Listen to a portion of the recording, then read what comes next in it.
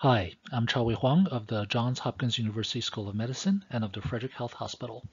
Today, we're going to talk about a case of acute left main occlusion after a normal stress test. Our patient is a 55-year-old man with hyperlipidemia. He had to go a yearly stress test for his job. He got up to stage 3 of the Bruce protocol, reached 90% of the maximum predicted heart rate, and achieved 10.2 METs.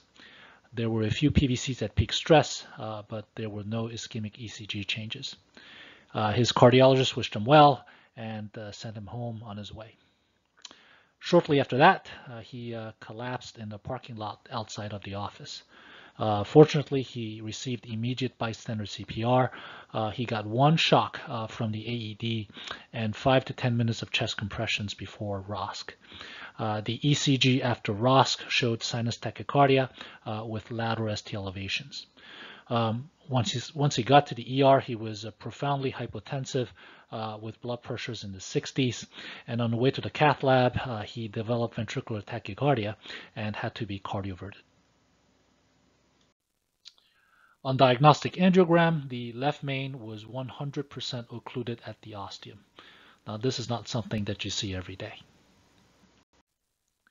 We quickly passed a BMW wire through the occlusion and performed angioplasty with a 3.0 millimeter balloon. There was a partial recanalization after POBA. There was thrombus throughout the left main, the LAD, and the diagonal branch. There was also evidence of likely acute plaque rupture in the left main. We deployed a 4.0 by 33 millimeter drug-eluting stent from the left main into the LAD, gelling the circumflex. There was better flow after the first stent, but there was still residual lesion at the ostium of the left main. We therefore went ahead and placed an overlapping 4.5 by 12 millimeter DES at the ostium of the left main. After the second stent went in, we had a reasonable result from the left main into the LAD. And at this point, we went ahead and placed a balloon pump.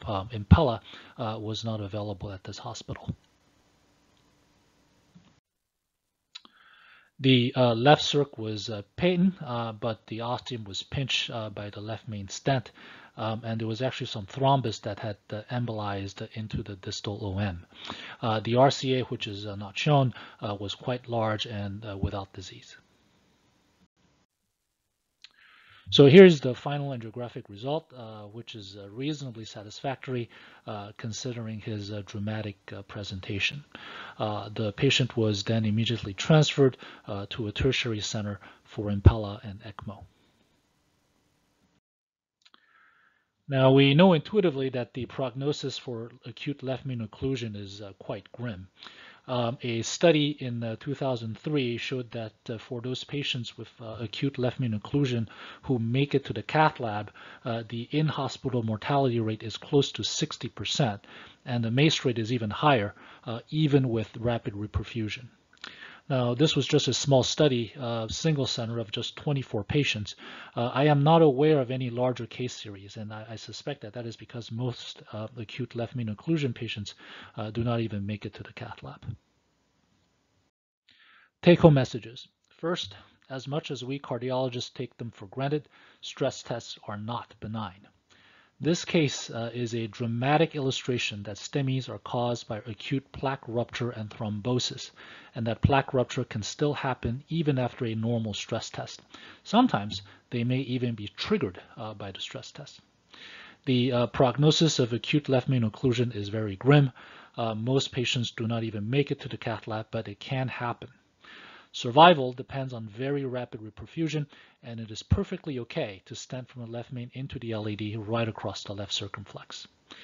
Most of these patients will be in profound cardiogenic shock, and the outcome may hinge on rapid mechanical circulatory support. Thank you for watching.